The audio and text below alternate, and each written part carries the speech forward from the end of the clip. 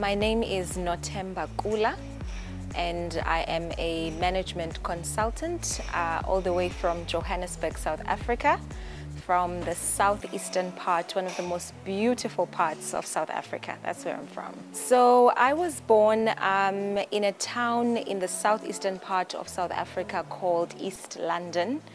It's a beautiful coastal town.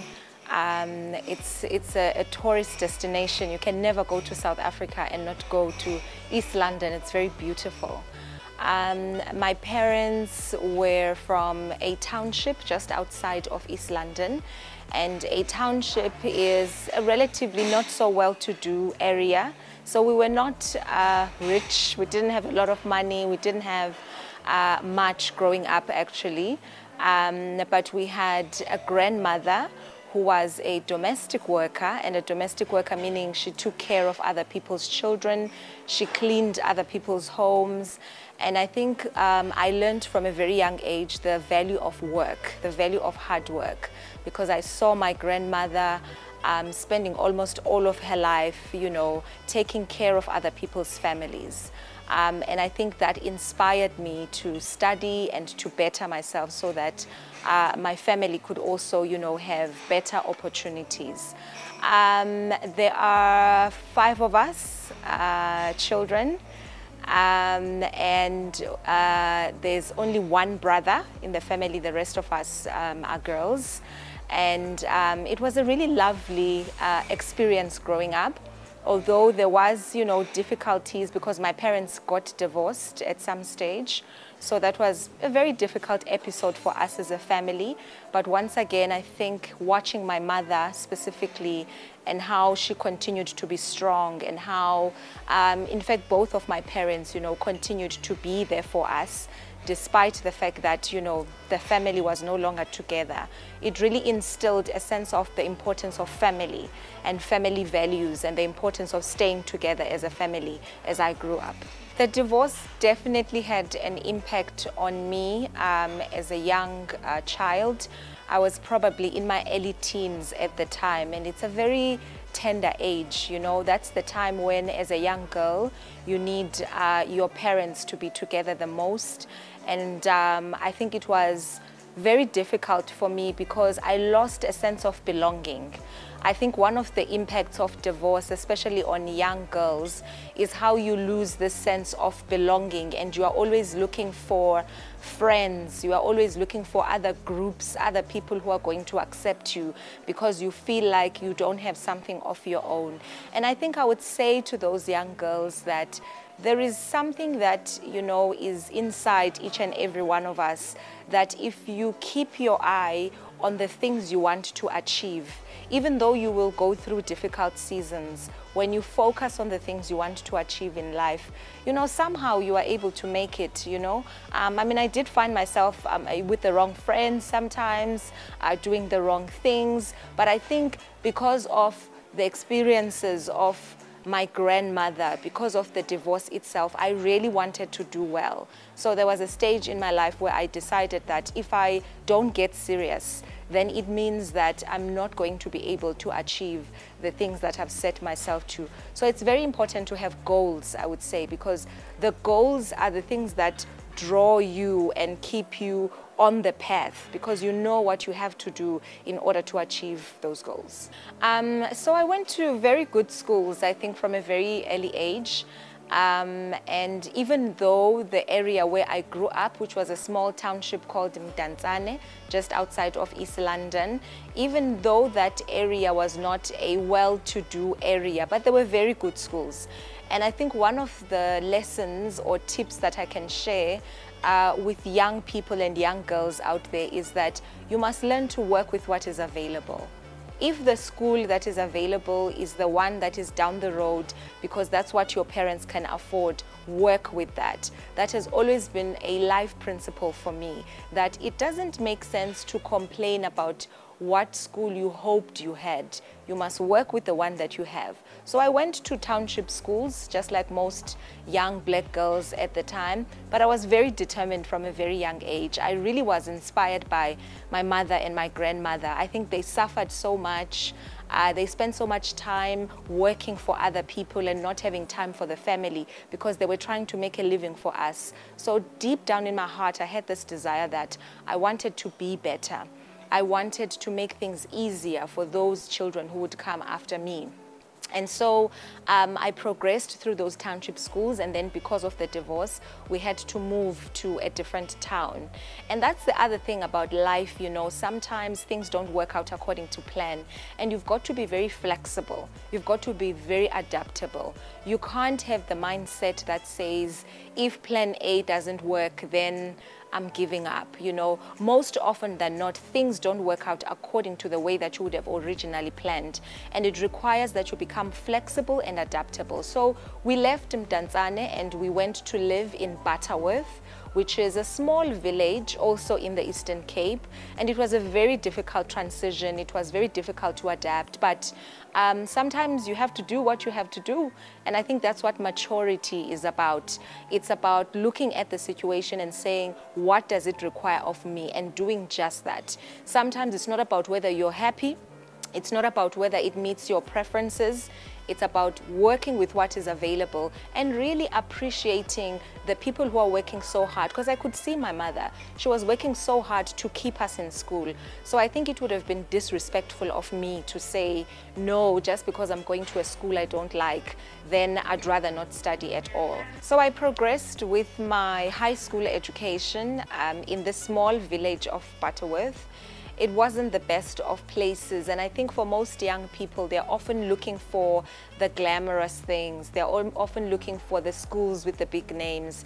But I think it's so important to really honor the opportunities that you are given and make the most of them. And so I went through my high school. I didn't pass that well, I must admit. And I think one of the things I learned through that is you can always build on top of whatever foundation you have laid. You don't have to be an A student. You don't always have to have all of the best grades, because from high school, I mean, I just managed to pass. I wasn't like an A student or anything. But I think when I went into university, because I went to the University of Fort Hare, which is basically the university where all of the great leaders in South Africa went to, your Nelson Mandelas, your O.R. Tambos, all of the liberation heroes and the struggle heroes, they went to the University of Fort Hare, and that's where I went. And I studied a Bachelor of Science. So I did an undergraduate degree in the Bachelor of Sciences, and I went on to do an honors degree, and I specialized in microbiology. So I graduated with an honors degree in microbiology, and I progressed. I actually have 3 master's degrees. And I think that for me was my way of really being a return on the investment that my mother had made in me from an education point of view. Because from a very young age, both my mother and father had instilled those values of education and being independent, you know, both intellectually and also financially. So we were taught from an early age the importance of being able to think for yourself, being able to determine your own goals, being able to know what opportunities are available to you and how you can pursue those opportunities and become the best at whatever you do. And so I ran with that, and I did a master's degree in microbiology, and then I did a second master's degree in bioinformatics. And I worked as an intern with what we call in South Africa the Medical Research Council of South Africa. So I worked as a scientist within the Medical Research Council, and I progressed. I came on as a junior scientist, and I then was promoted into a senior scientist. So I've got quite a firm grounding in the sciences, and it's really a field that I really enjoy. And it's just also one thing that's so important for young people and for women in general, that pick the thing that you really find a sense of fulfillment when you do, because I think you tend to excel in the things that you are passionate about. And I didn't stop there. I then went on to the University of London. And this was shortly after I had gotten married, because I got married, and I have 2 children now. But just shortly after we got married with my husband, we went to live in the UK, and we both studied and we both worked. And I graduated with another master's degree in public health. And so I am a public health specialist at the moment and a management consultant, and I work with the government of South Africa, governments across Southern Africa. Actually, I've done some work for them, and also I worked with international development organizations such as the World Bank, such as the Department for International Development, even the Southern African Development Community SADC, which is in Gaborone in Botswana. So I've done a great work, you know, in public health. And I think it's really testament to the importance of picking something, sticking with it, building on top of it, and really giving it your all. So stay tuned to more. I am sure that you are ready for more detail, and as my story progresses, it's going to get even better. So stay with us, don't go away. We're going to come back and get back into the story to keep you inspired and challenged.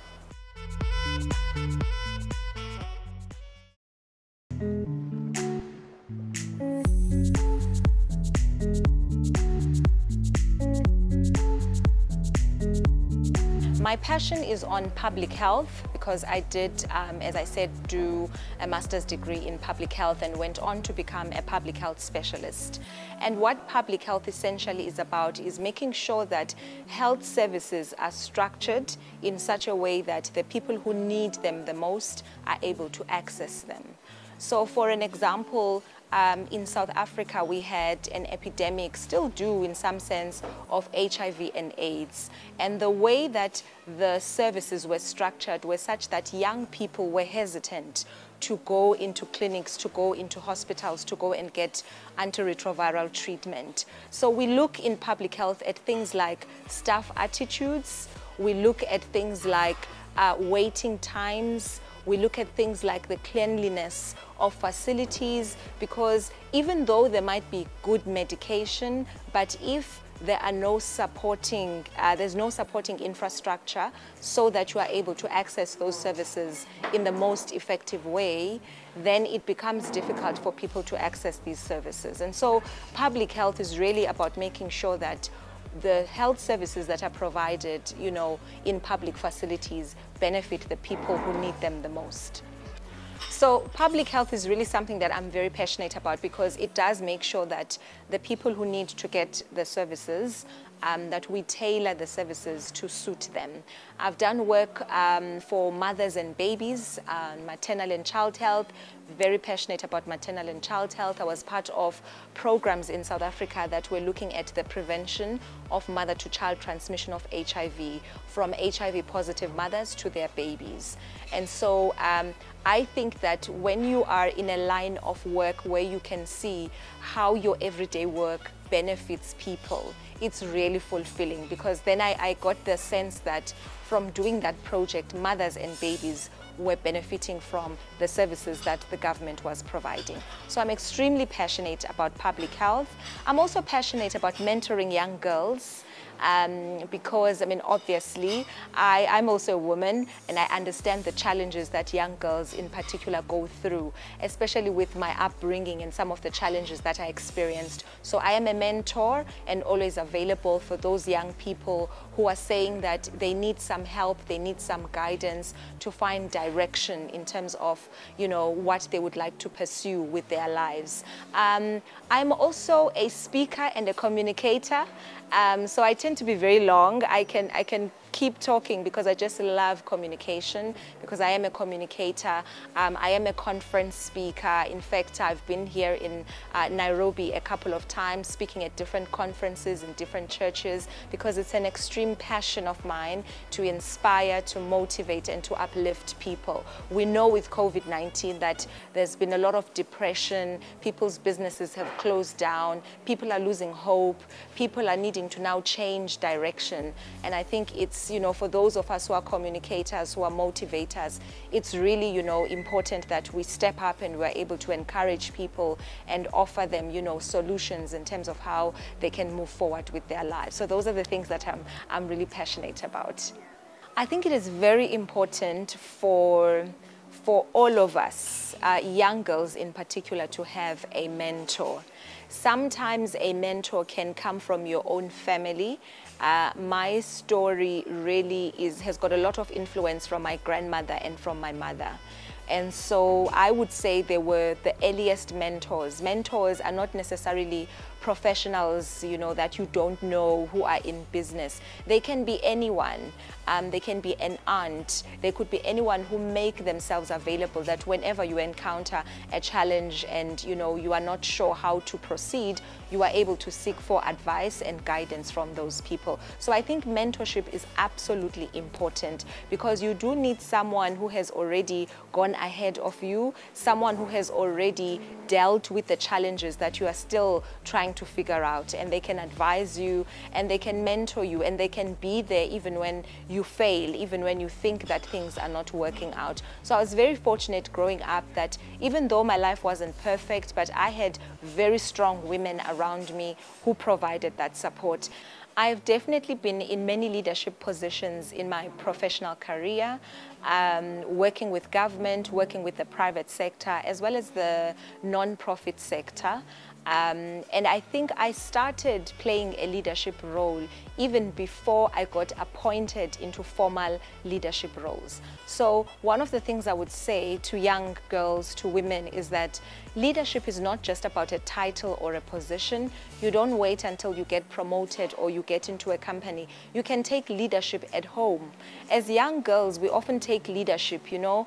My mother would tell me, before it gets dark, the curtains and the windows must be closed. You need to take the clothes and, you know, from outside, unhang them, fold them, bring them inside the house.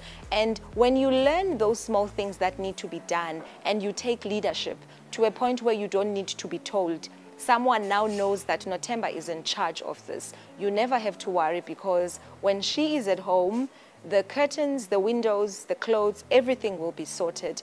That is leadership. It's about being able to take instructions and guidance and do them in such a way that when you have been given that responsibility, no one has to worry about it anymore. Things have not been easy at all. I did talk about, you know, the breakdown in terms of my family and how it affected the way that I felt I did not have a sense of belonging.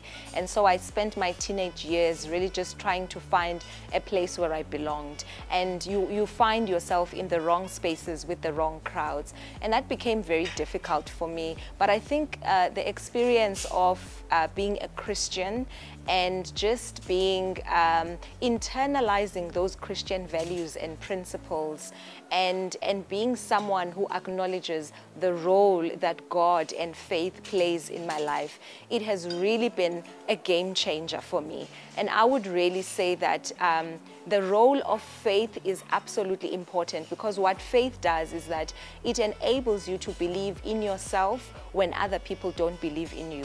It enables you to believe that things can still work, even if you experience, you know, difficulties that you were not expecting. So faith for me was just it was a game changer. It was an important aspect of how I dealt with the challenges that I experienced. So I am definitely an author. I've just added the title author. And I am very excited about that. The title of the book is called Pushing Back the Darkness, and the subtitle says, When You Are Tired of Accepting the Unacceptable. And that subtitle comes from my earlier years of growing up and how I felt I accepted things that were really not acceptable. You know, when you're trying to fit in and you don't have a sense of belonging, sometimes you just take whatever people give you because you are desperately trying to fit in. You accept a lot of things that are disrespectful to you, you know. I mean, if we think about the statistics in terms of women who are abused and women who stay in relationships that are very harmful to them, sometimes it's because women feel like they don't have options. If that relationship breaks down, then they are not going to have options in order for them to be able to support themselves financially. So we have this tendency to accept things that are harmful to us, that are disrespectful to us, because we are so desperate. Desperate for money, desperate for relationships, desperate for support, whatever it is. And so pushing back the darkness is about helping not just women, but it's about helping us to draw the line. It's about saying to yourself, what is it that I will accept? What is it that I will not accept? And sometimes, you know, we're Africans, we're very friendly communities, we are nice people, and sometimes nice doesn't work. Nice doesn't work. You can be very nice and people can walk all over you, they can disrespect you. And so pushing back the darkness is about drawing those boundaries and helping people along that journey. When you feel uncomfortable with saying no, it's about giving you expression to say that when you have come to a place where you feel something is unacceptable to you, how do you navigate that space? And the beautiful thing about the book is that I become very personal. So I share a lot from my own personal experiences, a lot from my own trauma, you know, growing up. I talk about my husband and how we met and our story, some of the difficulties we faced in marriage, and how we were able to draw boundaries that have helped us, because we're going to be celebrating 20 years of marriage soon. And we've had to do quite a lot of work in order to get to where we are. I've had a lot of highlights in my career. I think one of them was obviously graduating from the University of London. It was a very proud achievement for me. And I got, you know, my first work assignment at the Medical Research Council, and it was a highlight because it's something that I had always wanted to do. And I think it's so important to really write down your dreams, your aspirations, the things that you are trusting God for, because that was something that I had written down, I had prayed about, I had trusted God for, and so when it happened, it was really a highlight for me. The other highlight was, I think, making the transition from being a full-time employee into being a management consultant. I started my own management consulting company called Petra Health Solutions, and I now do management consulting work for different companies. That was definitely a highlight for me. It gave me the opportunity to do projects in many different countries. And the exposure to different countries, different health systems has really been a highlight for me. So I've really enjoyed, I think, my career journey. It's really been very rewarding, but I've taken a lot of risks as well. And I think it's very important to take those risks, because the higher the risk, the greater the reward. One thing I wish I knew while I was younger was that I didn't have to try so hard. I think when you have experienced pain, especially rejection, as well as losing a sense of belonging, you try very hard. You try very hard to fit in. You become a people pleaser because you are afraid that when you express your uniqueness, people are not going to accept you. So you try so hard to fit in. You pretend to like things you don't like. You pretend to be someone that you are not, because you think that you need to be that person in order to be accepted. So I tried very hard, and I wish that I had known earlier that I really didn't have to try so hard, because there are people out there who are going to love you, who are going to appreciate you and support you for who you are. You really don't have to compromise and to try that hard.